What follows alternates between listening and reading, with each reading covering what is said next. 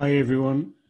Today I'll be talking about barrier removal and rewilding, specifically the design for the removal of small barriers on Irish rivers and incorporating rewilding and natural processes into a solution.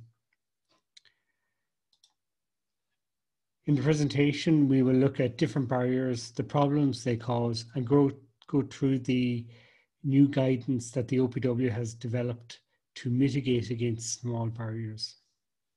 And we'll touch then on some rewilding and items that the OPW are progressing. So what is a barrier? What we consider as a barrier is a man-made structure that prevents the natural process of a river from taking place. Barriers come in many shapes and sizes, and not all are as obvious as being a barrier as others. Here we have some obvious hydroelectric stations, but you can also have weirs that are pleasant to look at, but can be a major obstruction to fish and sediment movement.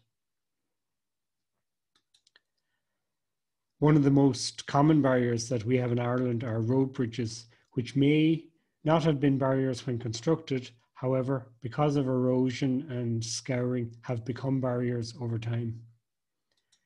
The last picture here is a hydrometric station, which are numerous throughout the country, and while providing critical data, they can cause them problems in themselves.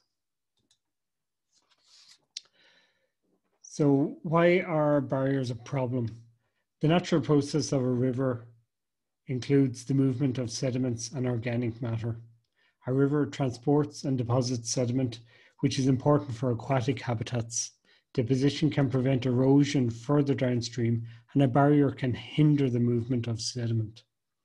A barrier prevents fish species from accessing spawning grounds upstream, as various fish can't transition past a barrier for a number of reasons. It could be high or low flow, the height difference, and things like that. A barrier reduces the possibility of achieving good ecological status under the Water Framework Directive. The Water Framework Directive looks at a number of aspects like the quality of invertebrates, fish and plant life, nutrients, and dissolved oxygen. And the barriers affect a number of these criteria. The OPW have developed a guidance for fish passage on small barriers. The guidance brings the designer through from initial considerations to the final solution. The final solutions may be decommissioning, reconstruction, or improving the barrier, and the guidance develops the improvement options further. The outcome of the guidance is a set of generic design principles for improvements to barrier structures. The first possible outcome we have is decommissioning, which is obvious and all around the best solution. You can see it's the complete removal of the structure. Next, we have reconstruction or a bypass. Reconstruction is where the structure can be rebuilt and mitigating measures incorporated into the structure.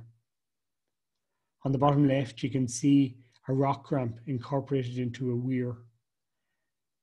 A bypass is where a diversion channel is created around the barrier. Finally, and the one we have developed in the guidance, is improvement measures. This is where we modify the level and flow transition from upstream to downstream to remove the effect of the barrier. This can be achieved in a number of ways, as shown here, by the use of rock ramps of various types, reducing bed levels and roughening the bed to ease movement for fish. In the guidance, we begin by asking the designers a few questions about the barrier: the ownership, access, site requirements, and most importantly, is habitat value beyond the barrier? From a fisheries perspective, if there is no habitat upstream, then there's little point going to the expense of removing the barrier. This then leads to two options. The first to consider is potential third-party issues. Here we look at a series of items that may change the course of the process that we take? Is the barrier located in a sensitive environment that may require an appropriate assessment under the Habitats Directive? Are there any issues with the spread of invasives? For example, removing a barrier may increase the spread of something like the crayfish plague if it is present. Therefore, an ecological assessment may be required. Is the site important from an archaeological perspective? If the answer to any of these questions is yes, then a planning process may be necessary and needs to be considered. On the other side, we have Fish Passage Improvement Box, where we ask a series of questions on the barrier itself and its function. These will determine if we decommission the structure or proceed to further considerations. The questions are, does the barrier have another use? Does the barrier help to prevent flooding or erosion? And does the barrier affect neighbouring structures? This relates to the situation where a barrier holds water and removing the impounded water may have an effect on adjacent foundations. If decommissioning is not an option, then we proceed to the reconstruction or improvement box, where again, a number of questions on structure stability, flooding, and improvement measures help us to decide if we reconstruct or implement an improvement measure. For improvement measures, the guidance has developed a matrix where, based on certain criteria and objectives, we are provided with a design solution. The criteria and objectives we look at are the target fish species in the catchment, hydraulic criteria such as flow, turbulences, and water depth. Structural criteria are like a drop in the water level, channel bed material, and the transition from light to extreme darkness. And then there are maintenance issues. We have developed 7 generic principles as improvement measures, and you can see them here on the list. I'm not going to go through them all, but you can see a few relate to the various types of rock ramps. The next slide, this slide shows generic principle 3B, which is a typical rock ramp with pools. The idea is to transition the rise in water level between pools in jumps that the site-specific fish species can manage in all types of flow. Therefore, depending on the height of the barrier, the transition length of the rock ramp will change. The larger the drop, the longer the transition ramps will be.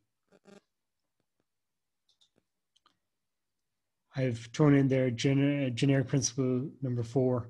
It's a rock ramp at a gauging station. And again, it's about managing the transition from upstream of the barrier to downstream. And you can incorporate a number of, it can be rock ramps, or you may be able to regrade the bed level. So there are a number of options you can choose from. And now just a few slides on rewilding. The important thing about rewilding or renaturalization is seeing what the river wants to do and letting it do it as much as possible. So like with barriers, we are introducing natural processes into our flood relief schemes and arterial drainage maintenance programs. The benefits we see are increased biodiversity. It will aid climate change adaptation into the future. It provides public amenity space and increases our prospects of compliance with the Water Framework Directive.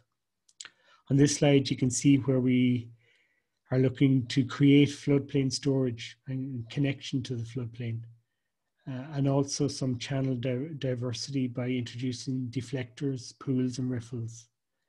We also can use integrated constructed wetlands, which can be a public amenity as well as biodiversity gain. Finally, we have a pilot study to reconnect river meanders. In the photo on the top right, where the arterial drainage scheme in blue is superimposed on the old 6-inch map, you can clearly see where the scheme cut through all the original snaking meanders.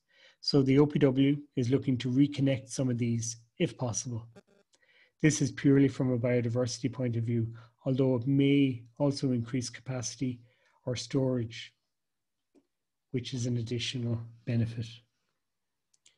In our flood release schemes, we are looking to introduce enhancements, and here are just a few examples that we are using. On the left, an artificial badger set. In the middle, there's a bat box incorporated into a flood wall.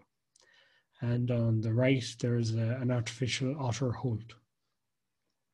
Again, the aim is to increase biodiversity, create habitats, and generally improve the ecological status of the channel.